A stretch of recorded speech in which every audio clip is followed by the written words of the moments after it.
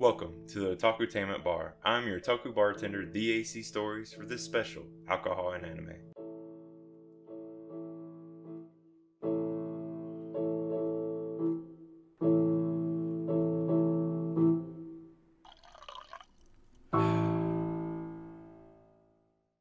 For this episode of Bartender Glass of God, there are two featured drinks, the Old Pal and the Bullshot. But for this, I will be making the Bullshot. Of course, before we get to making the drinks, we have to see how the anime episode leads up to that point. In the first part of the episode, we see that Sasakura is helping out at another bar called La Pen, which is unfortunate for Iguchi and Kurashima since they're still looking to recruit Sasakura.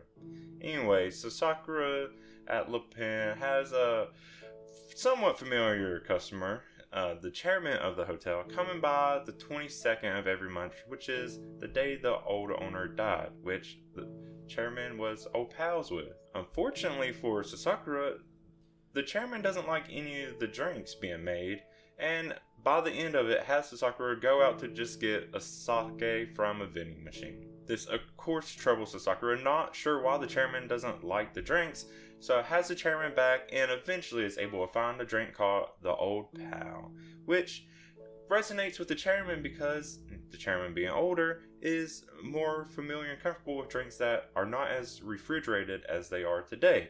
It's pretty much the main gimmick of the Old Pal, but it's nice, colorful, and it does look tasty. But that's not the drink we're making today. That leads us to the second part of the episode, where we'll get to the Bullshot. Sasakura, Higuchi, and Kurashima are at Eden Hall again, and a kind of soaked customer comes in.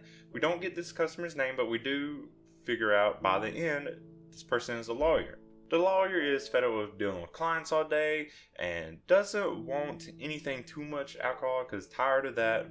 And if that's not an option, wants something really strong alcohol. That is when Sasakura comes up with serving a bullshot, which I will make now. Now, the bullshot is a very atypical drink, and I'm not too familiar with it. And from what I know, Sasakura doesn't prepare it the traditional way it's supposed to either. The way Sasakura describes it in this episode is it's mainly just beef broth, beef bouillon, and vodka. But we see other ingredients throughout, like pepper and Worcestershire. So first I'm just going to get the beef broth ready, which will for me be 3 parts beef broth and 1 part vodka. And I'm making it kind of from scratch. A little powdered beef bouillon. Ooh, already sizzling. It'll probably be different on whatever kind of beef broth you use. I'm just using what I already have in my house because most of these ingredients are actually fairly common. I even already had vodka, which normally I would try to get the cheapest vodka, but I already had this, and what's cheaper than using what you already got? So there is my 3 parts beef broth, and then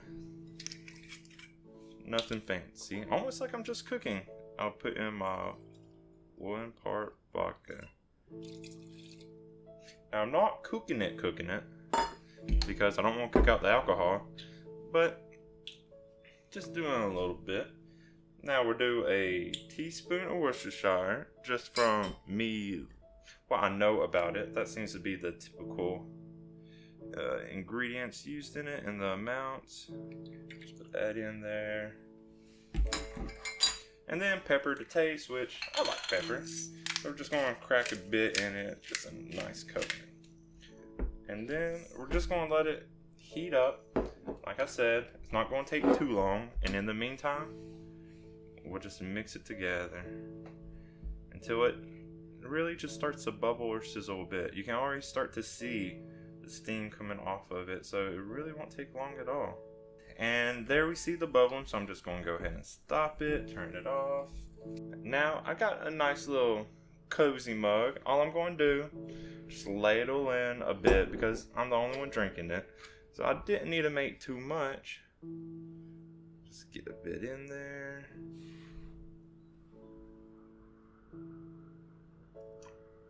Now look at that.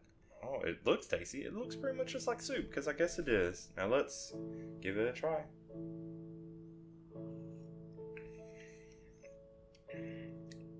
Yep. It tastes like beef broth a little bit. Don't taste the vodka at all, so I guess if it's a cold day, which it's not anymore, no, this is still something nice. And if you can't taste alcohol and pretty sure it's not cooked out yet, this is worth a try if you're interested. So that is the bullshot. In the episode, it's also called One for the Road. I'm not going anywhere today, but I'm going to finish this because it's tasty. But that is it for this special episode of Alcohol and Anime. I've been your otaku bartender, the AC Stories. Thank you so much for visiting the Otakutainment Bar. I look forward to you coming again.